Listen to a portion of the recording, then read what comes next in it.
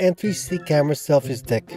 Whether you want an invisible selfie stick or drone-like shots, I'll help you find the best 360 camera tripod for you. Hi, my name is Mick and you're watching 360 Rumors, the resource that 360 shooters trust for in-depth camera reviews and innovative techniques. Hey, how you doing? Good to see you again.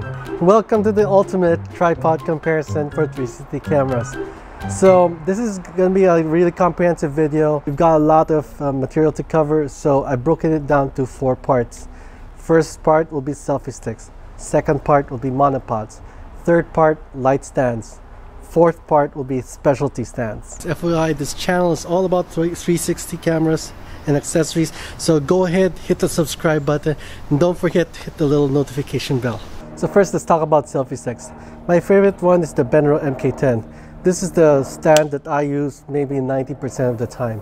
Why? Because number one, it's pocketable. Second, the ball head can be removed, and when you remove it, then number one, you don't have to fiddle with the ball head to make sure that the 360 camera is aligned. Plus, it becomes very, very narrow, and it's invisible even to thin cameras like the Ricoh Theta or Xiaomi Mi Sphere. And lastly, it comes with this super slim smartphone tripod adapter. So if you have a 360 camera that attaches to a phone, such as let's say the Insta360 Nano or Insta360 Air, then using this will make it or close to invisible. The Panoroo MK10 does have some disadvantages. First of all, it's not easy to remove this ball head. I have a tutorial for it, but it doesn't work all the time. If you can't do it, then you're kind of like stuck with this ball head on the Panoroo. And it's still useful. You could still use it for, let's say, like the Insta360 One or Verb. It will still be invisible, but for Mi Sphere and Theta, it won't be unless you can remove this ball head. So let's say you don't want to risk it. You have a thin camera like the Theta or Mi Sphere, and you want to make sure that you'll be able to have an invisible selfie stick. So the next option I would suggest is this one. It's called monopod. This is inexpensive selfie stick. And there's several that are similar to this, but what I like about this particular one is that this one is invisible even to Theta or Mi Sphere. So you can see the shape is rectangular. It would fit a 360 camera perfectly. It also has a 1/4-20 tripod hole at the bottom, so you can attach a base to it. More about bases later. So what I don't like about it is that this head is not fixed. It pivots. So you have to make sure that the angle is correct. And there are some copies of this, like this, where the head is not perfectly straight. So this one's aligned with the shaft, this one is not. So this one has a black bottom, and this one has a silver or a chrome bottom. So try to get the one with the black base. So next selfie stick is the Disney-proof selfie stick. You know that Disney banned selfie sticks, but this one can still be used. So this is the simple GoPro selfie stick, and because it doesn't extend, like it's basically, this is as long as it gets, then it's allowed at Disneyland. So if you're going there, this is one of the few options for you. Later on, towards the end of this video, in the specialty mount section, there's another one that works for Disneyland. So the thing about selfie sticks is that they're not very long. So if you want to take an eye level shot or a shoulder level shot, then you're going to need a monopod. So I'm going to show you 3 monopods and tripod legs for them. First is the Manfrotto Compact Xtreme.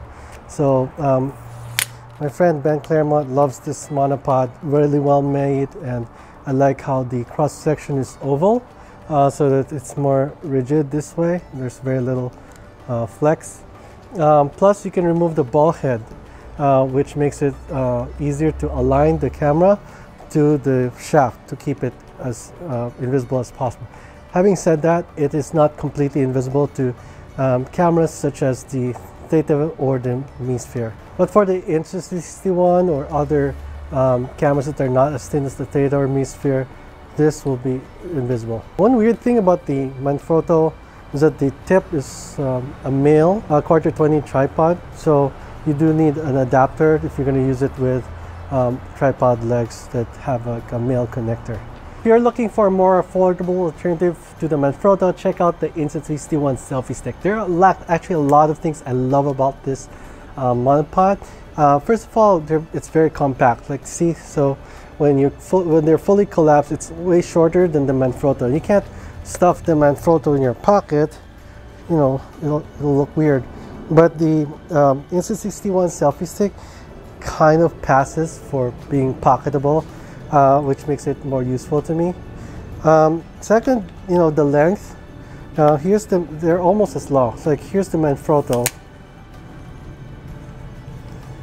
Here's the Insta360 selfie stick. See, check out the length. I mean, there's like maybe 5 inches difference between them. The other thing is that the Manfrotto has these flip locks, and they can show up in the photo, whereas the Insta361 has no flip locks. So it has a very clean profile, and this is going to be invisible for cameras such as Insta361 and many other cameras. So let's say you want a longer monopod than the Insta361 selfie stick or the Manfrotto Compact Xtreme, then check out the Kodak monopod. So this one is really long. Check this out. Because this is designed for 360 cameras, it doesn't have a ball head, and it makes it easy to align the camera with the shaft. It also comes with these super wide tripod legs. Check out how wide they are. So the disadvantage of the Kodak and the monopod legs is that the monopod legs have to be carried separately, or if you attach them, then it becomes really long and kind of like bulky and inconvenient to carry around. The Manfrotto and the Insta360 don't have tripod legs included, so unfortunately Kodak doesn't sell those legs by themselves. But you know, you can get the triple E kit tripod legs, which are about around half as wide as the Kodak ones, but they're still pretty useful. And the triple E kit legs are very affordable and also portable.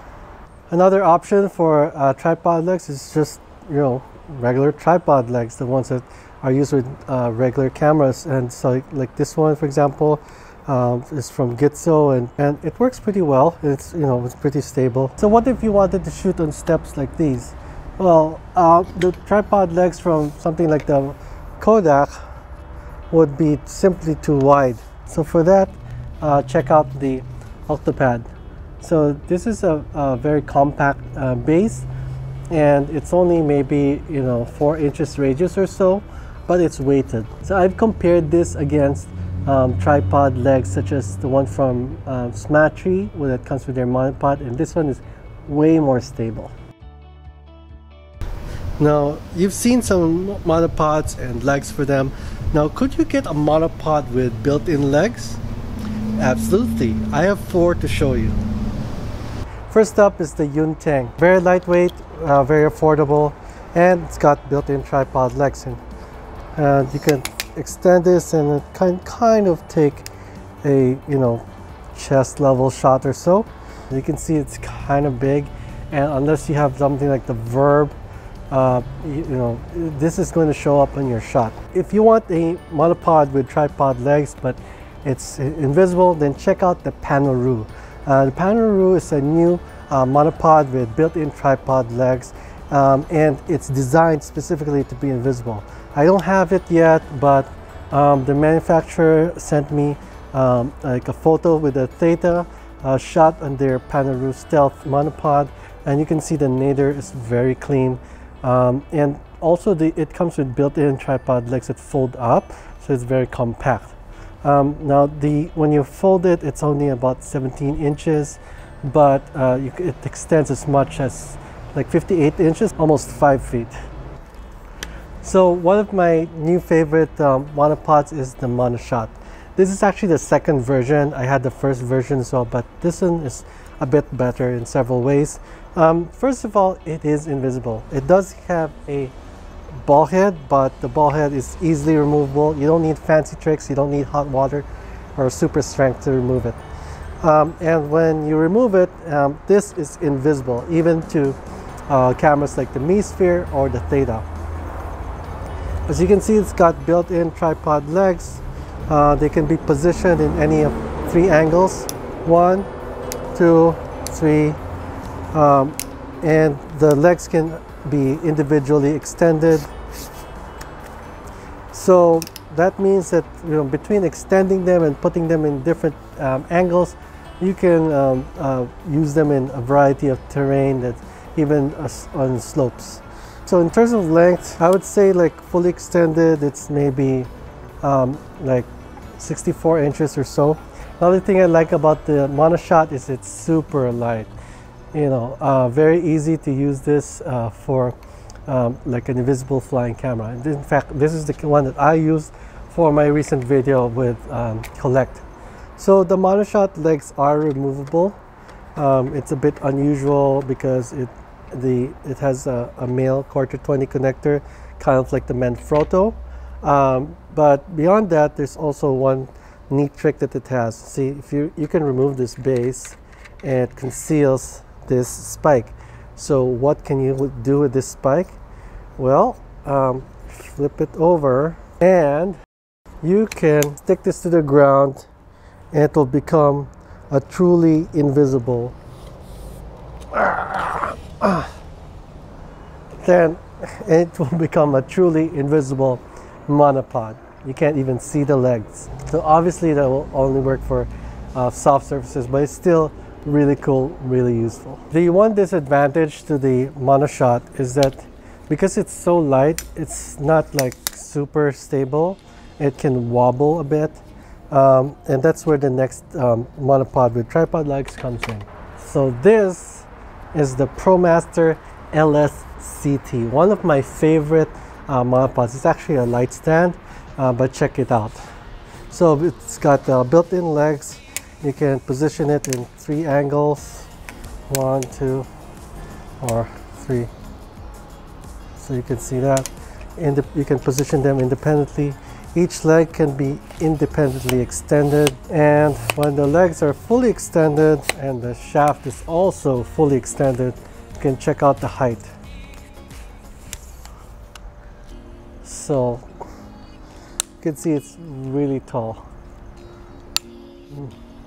But yeah, so the base is not removable, but you know, it can easily be used as a invisible flying cameras as well. So you can hold it like this. This is more sturdy than the Monoshot. Like the Monoshot, if you hit it, it will wobble more. This one won't wobble as much because it's more rigid. So when you collapse the ProMaster and the Monoshot, they're both about the same length. But you know, this is heavier, it's also more bulky, so you gotta choose between stability versus lightweight.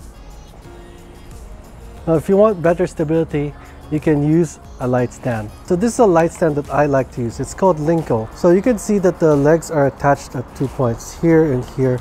So it gives it more stability than the monopod, which is attached only at a single point. Also, light stands have a narrow tip, just like, you know, like these other monopods that I showed you. So they're also going to be invisible in your shot. So you can see it's really tall, and yes, it is invisible. Now it's also a little bit harder to use as an invisible flying camera, but it can be done. So here, another reason I like the Linko stands is the legs. You know, the legs can be partially closed, so they can be as narrow as you need them to be, like this, or they can be even fully closed. So even in this position, for example, you know, it can stand up. So there's a more affordable light stand. This one's called Newer, and although it's you know, really inexpensive, it's, you know, it's been okay to me. You know, this one is 7 feet tall and it's about, I think, $20 or $30. The tip can wobble a little bit, slightly.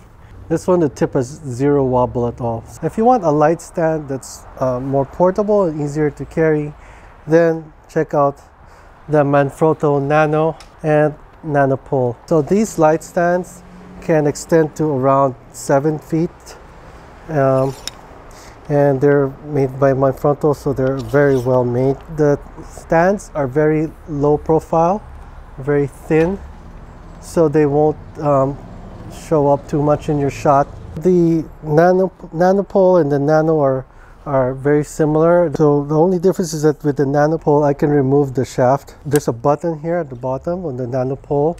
Press it and loosen this, and it becomes a boom pole or monopod. So I like the nanopole, but with these knobs they're slower to deploy, and plus sometimes these knobs can show up in shots with thinner cameras. Now if you want to shoot with a DSLR panel, then there's really no substitute for a real tripod. I would not recommend using a light stand or one of those monopods with legs, because they're just not stable enough. You're going to get plenty of stitching errors. With this, it's going to be much more stable for your DSLR. So this is the Manfrotto 190 Go. It was recommended to me by Peter van den Vanguard, and it's worked really well. There are two versions of this. This is the carbon fiber version. There's also an aluminum version, which is also really good and much more affordable. So besides being very stable, this tripod has several nice features.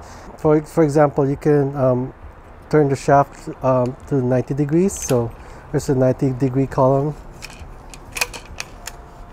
Now I'm going to show you 6 specialty mounts. First I wanted to show you this one. This is the Telesin. This is a super extra long selfie stick monopod, and it's made from carbon fiber. So what can you do with this? Now you can use this to make drone-like shots.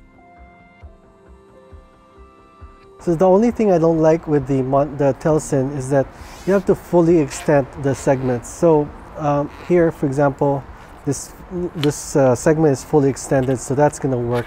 Now if you put it like halfway, it's not going to hold its position. So there's another selfie stick that's just as long as the Telesin, but with a few important differences. So you can set this at any length. So you can just loosen it, and let's say set it halfway between the segment and tighten it again. Then it's going to hold that position. The disadvantage, however, of this selfie stick is that it's more wobbly compared to the Telesin. See what I mean? Hang on. And you see it's more wobbly. The blue one wobbles more than the Telesin. Now with those extra long selfie sticks, be careful that you don't accidentally touch a power line. Next, I wanted to show you guys some hands-free mounts. This one is called the Seldi. So it goes around your neck like this, and there's like a strap that you can attach. It's optional, but it puts the camera right here, so you can shoot 360 videos hands-free. And I've used this in roller coasters, like Disneyland will allow it. So that makes it pretty useful. Now you could also use the GoPro chest mount, and there's this extension arm that you can attach to it, but that one is kind of like less stable. The camera will bounce more. This one, it won't bounce as much. So another stand that I wanted to show you guys is this. These are the Sail Video Systems harnesses. So the Sail Video Systems let you shoot hands-free, and you can make it look like there's a camera following you. So they seem to work best on like wheeled vehicles, like let's say you have a motorized skateboard or you have a motorcycle, something like that. When you're walking with them, they kind of like move side to side, so I don't use them as much for that purpose. So one more special stand that I like to use is this motorized dolly. So this works really well with 360 cameras because you have the full view, right? And while the dolly is moving, you can track a subject. This one comes with a remote. So with the remote, you could do start, stop. You could change direction, like what I did there, or you could just stop it. Now, one thing weird about this dolly is that the dolly itself has an on-off switch. here, but the remote control doesn't. So what I do is I remove the battery and I flip it over when I'm not using it. That way it won't drain all the way. Fortunately, it's easy to do. So time for one more special mount.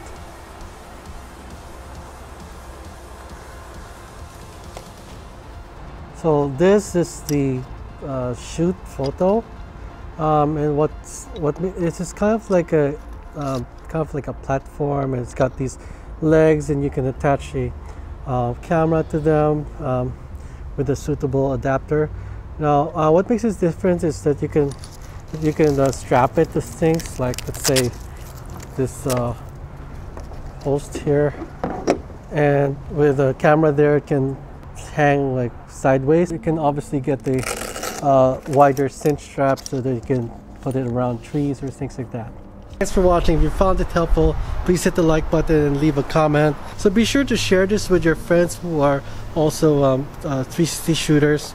I'm sure many of them would really love to have this info about these tripods. And don't miss my next video, which will be about Insta360's new camera. It's really, really awesome. Don't miss it. Thanks, and I'll see you in 360.